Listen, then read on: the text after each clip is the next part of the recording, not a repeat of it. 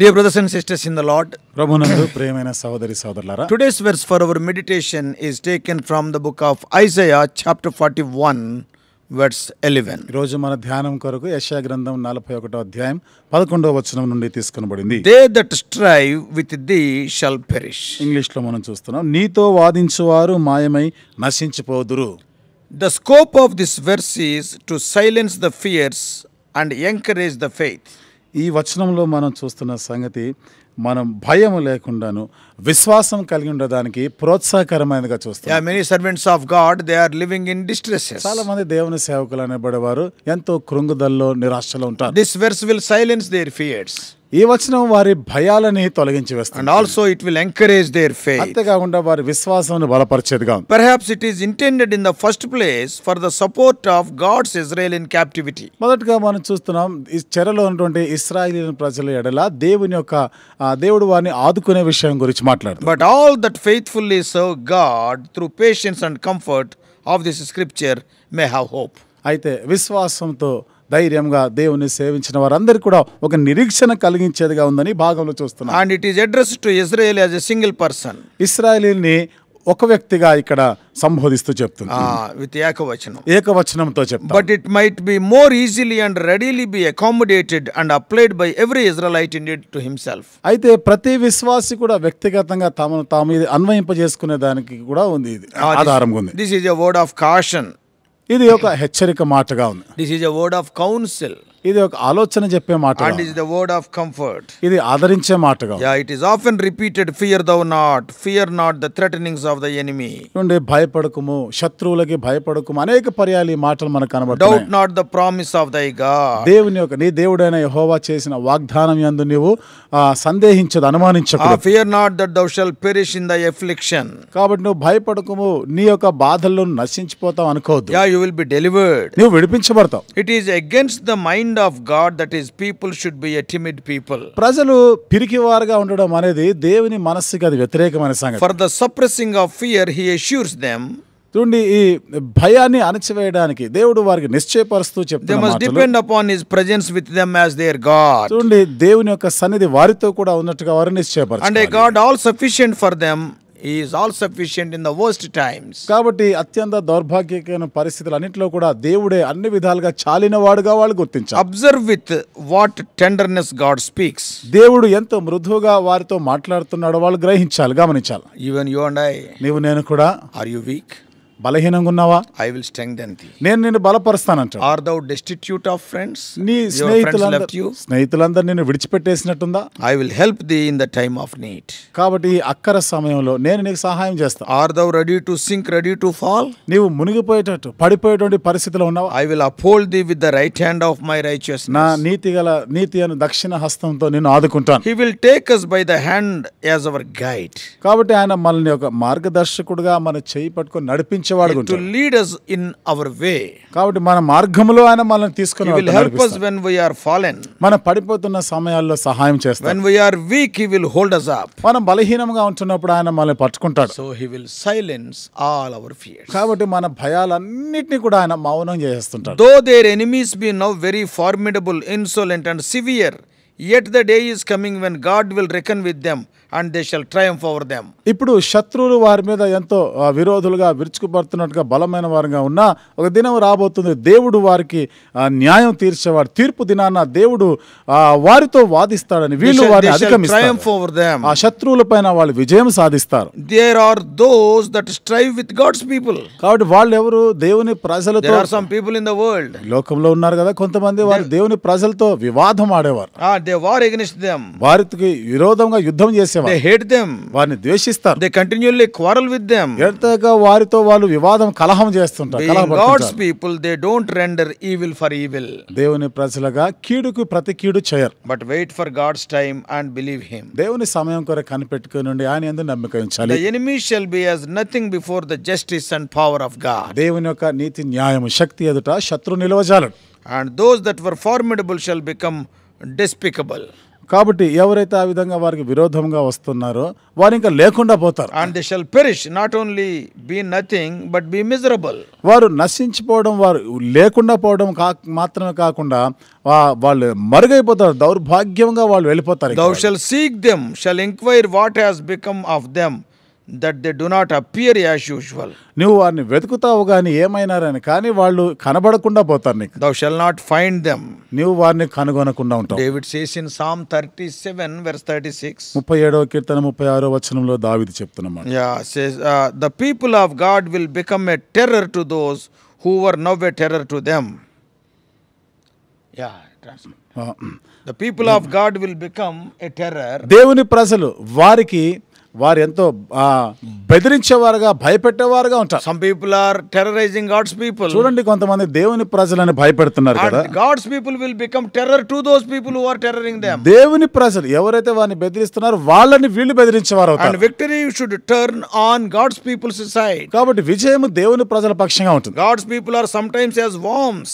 దేవుని ప్రజలు కొన్నిసార్లు పురుగులుగా ఉంటారు. In their humble thoughts of themselves and their enemies haughty thoughts of them. చూడండి, వారి యొక్క తలంపులు, వారి ఆలోచనలో వారు ఎంతో దీనులుగాను, శత్రువులు మాటకు వస్తే వారు ఎంతో గొప్పవారుగా ఉంటారు. So God's people are like worms, they are not vipers. దేవుని ప్రజలైన వారైతే పురుగు వంటి వారే గాని పాముల వంటి వారు కాదు. The enemies are like vipers. శత్రువులు పాముల వంటి వారుగా ఉంటారు. We are not of the serpent's seed. కాబట్టి మనం సర్ప సంతానం కాదు. So God regards Jacob's lowest estate and says, దేవుడు యాకోబు యొక్క దీన స్థితిని ఆయన లెక్కిస్తున్నాడు. దీన స్థితిని గురించి ఆయన చెప్తాడు. Fear not, thou worm Jacob. పురుగు వంటి యాకోబు, భయపడకుము. Fear not that thou shalt be crushed, and you men of Israel. నీవు ఇశ్రాయేలు ప్రజలారా మీరు భయపడకుడి అంటాడు ఆయన. The grace of God will silence fears. దేవుని యొక్క కృప భయాలను తొలగించేస్తుంది. They may be perplexed but not in despair. వారు ఆశ్చర్యపోతారు కానీ నిరాశ, perplexed, confusion. వారు కలవరంతో ఉంటారు but they will not be in despair. కానీ వాళ్ళు కృంగిపోయి నిరాశలో ఉండరు. God's people sometimes they will be in confusion, why it is happening to me like this. కొన్నిసార్లు దేవుని ప్రజలైన వారు కలవరంలో ఉండి ఎందుకు నాకు ఇది సంభవిస్తుందో అనిపిస్తుంది. but we will not lose our faith, we will not be in despair. కానీ మనం ఏం నిరాశలో ఉండం, విశ్వాసాన్ని కోల్పోం. but by whom shall Jacob arise, for he is small. అయితే ఎవరిని బట్టి యాకోబు how can he arise? ఏ విధంగా ఆయన లేస్తా ఉంటాడు? because he is so small. అంటే చిన్నవాడు కదా ఆయన. so we are here told, కాబట్టి ఇక్కడ మనకు చెప్పబడినమాట, I will help thee, saith the Lord. నేను నీకు సహాయం చేయవాడు నీ దేవుడైన యెహోవాను నేను. and it is the honor of God to help the weak people. బలహీనులైన వారిని సహాయం చేయడం, ఆదుకొనుట అది దేవునికి ఘనత. He will help them, వారికి సహాయం చేస్తాడు. for he is their redeemer. ఎందుకనగా ఆయన వారి విమోచకుడు. so who has undertaken to do it? God has undertaken to do it. కాబట్టి దేవుడే ఇవన్నీ కూడా చేయతలపెట్టినవాడు. Christ is the redeemer, from him is our help found. క్రీస్తే విమోచకుడైన వాడు, ఆయన యుద్ధ నుండి మనకి సహాయం దొరుకుతుంది. He will help us. ఆయన మనకు సహాయం the చేస్తాడు. Lord will help them by enabling them to help themselves and making Jacob to become a threshing instrument. దేవుడు వారికి సహాయం చేస్తూ, యాకోబునకు సహాయం చేస్తూ వారికి ఆయన నుడిపిడి మ్రానుగా చేస్తానంట. observe, he is but an instrument, a tool in God's hand. ఇక్కడ దేవుని యొక్క చేతిలో ఆయన ఒక ఆయుధముగా ఉంటున్నాడు. and God is pleased to make use of them.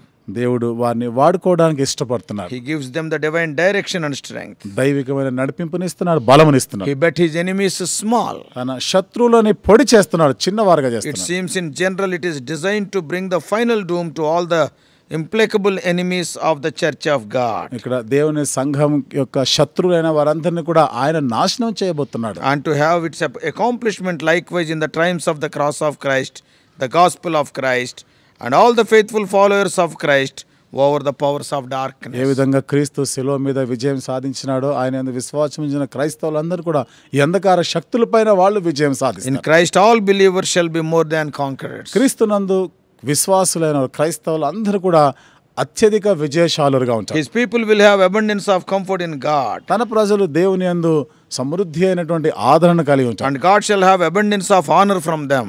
దేవుడు వారి యొద్ద నుండి అధికమైనటువంటి ఘనతను పొందుతాడు. and when we are freed from that which hindered our joy, మన సంతోషాన్ని ఆటంకపరిచే వాటిని మనం ఎప్పుడైతే విడుదల పొందుతామో, and are blessed with that which is the matter of it, we ought to remember that God is our exceeding joy. దేవుడే మనకు అధికమైనటువంటి సంతోషానికి కారకుడై ఉంటాడని మనం నమ్మిక ఉంచుతాము. and in him all our joys must terminate. ఆయన యందే మనకు సమస్తమైనటువంటి సంతోషం కలుగుతుంది. when we rejoice over our enemies, we must rejoice in the Lord. మన శత్రువుల పైన మనం సంతోషిస్తున్నట్టుగా మన దేవునిని బట్టి మనం సంతోషిస్తాం. For to him alone we owe our victories. కాబట్టి మన విజయాలన్నీ కూడా ఆయనని బట్టే, ఆయన కొరకే. Then we shall have seasonable and suitable supplies of everything that is proper in the time of need. కాబట్టి మన అక్కర సమయంలో దాని యొక్క కాలం ప్రకారముగా మనకు కావలసిన అవసరాలు అన్నీ కూడా దేవుడు God will take care of us. దేవుడు అన్నీ కూడా తీరుస్తాడు. And one way or other make their journey even through a wilderness comfortable to us. ఏదో ఒక విధంగానైనా కానీ ఆ అరణ్య ప్రయాణాలు అన్నిటిలో కూడా దేవుడు ఆదరించేవాడు ఉంటాడు. But doubtless this promise has more than such a private interpretation. అయితే నిస్సందేహంగా ఈ వాగ్దానము ఏదో ఏకవచనంతో చెప్పేదానికన్నా ఇంకెక్కువైనటువంటిదిగా ఉంది. Their return out of Babylon was typical of our redemption by Christ. వారు బబులోను నుండి తిరిగి వచ్చట అనేది మన క్రీస్తు మనకిచ్చినటువంటి విమోచనకి సమానంగా ఉంది. And so the contents of these promises can be enjoyed when we obey the gospel of Christ. ఈ వాగ్దానంలో ఉన్నటువంటి ఈ విషయాలని మనం ఎప్పుడైతే క్రీస్తు యొక్క సువార్తకి విధేయులం అవుతామో వాటన్నిటిని మనం అనుభవిస్తాం. They are applied by the grace and the spirit of Christ to all believers. విశ్వాసులందరూ కూడా కృపను బట్టి, దేవుని యొక్క ఆత్మను బట్టి వాటిని అన్వయింపజేసుకోగలిగిన. That gives us great consolation and in the end great happiness. ఇది మనకు గొప్ప ఓదార్పునిస్తుంది, చివరిలో మనకు ఎంతో గొప్ప సంతోషాన్ని ఇస్తుంది. Our way to heaven lies through the wilderness of this world. పరలోకానికి వెళ్ళే మార్గము ఈ లోక అరణ్య మార్గము గుండా వెళ్ళాలి. Therefore, dear brothers and sisters, కాబట్టి ప్రియమైన సహోదరి సహోదరులారా, having this confidence in the promises of God, let us go forward in our Christian life with all courage. దేవుడు చేసిన ఈ వాగ్దానముల యందు మనం నమ్మిక ఉంచుతూ ధైర్యముగా మన విశ్వాస యాత్రలో ముందుకు సాగిపోదాం. May God bless you. దేవుడు మిమ్మల్ని దీవించును గాక. Shall we pray? ప్రార్థన చేసుకుందాం. Father, we praise thee for thy unchanging promises. తండ్రి, అన్నిటికీ మార్పు చెందని మీ వాగ్దానాలను బట్టి వందనాలు చెల్లిస్తున్నాం. O Lord, though we are like worms, O Lord, thou want to make us threshing instruments. దేవా, మేము పురుగు వంటి వారమైనా కానీ నురిపిడి మ్రానుగా మీరు Thou చేయాలనుకుంటున్నాం. want to use us. దేవా, మీరు మమ్మల్ని Thou వాడుకోవాలనుకుంటున్నాం. want to make us more than conquerors. దేవా, అత్యధిక విజయశాలులుగా చేయాలని It is కోరుతున్నాం. not by us only, it is by thee only. మమ్మల్ని బట్టి కాదు కానీ ప్రభా, మిమ్మల్ని బట్టే ఇది Because జరుగుతుంది. we are your children, thou want to see us happy all the time. మేము నీ పిల్లలం కనుక ఎల్లప్పుడూ మేము సంతోషంగా ఉండాలని మీరు ఆశిస్తున్నారు. O Lord, if any one of us, O Lord, if they are going through despair or confusion, O Lord, thou may intervene with thy promises and make their confusion, O Lord, into a great joy. మా ప్రియులు ఎవరైనా ప్రభా కలవరం, నిరాశ పరిస్థితులు గుండా వెళ్తా ఉంటే మీ వాగ్దానం చేత ప్రభా మీరే వారిని బలపరచండి, వారి నిరాశ కలవర పరిస్థితిని తొలగించండి. Speak to us more and more. మాతో ఇంకా అధికంగా మాట్లాడండి. Thou art our faithful God. దేవా, మా నమ్మదగిన దేవుడు మాకు. We do pray in the all powerful name of our Lord and Savior Jesus Christ. మా ప్రభువును రక్షకుడైన యేసుక్రీస్తు వారి సర్వశక్తిగల నామములో ప్రార్థించి వేడుకుంటున్నాం తండ్రి. ఆమేన్.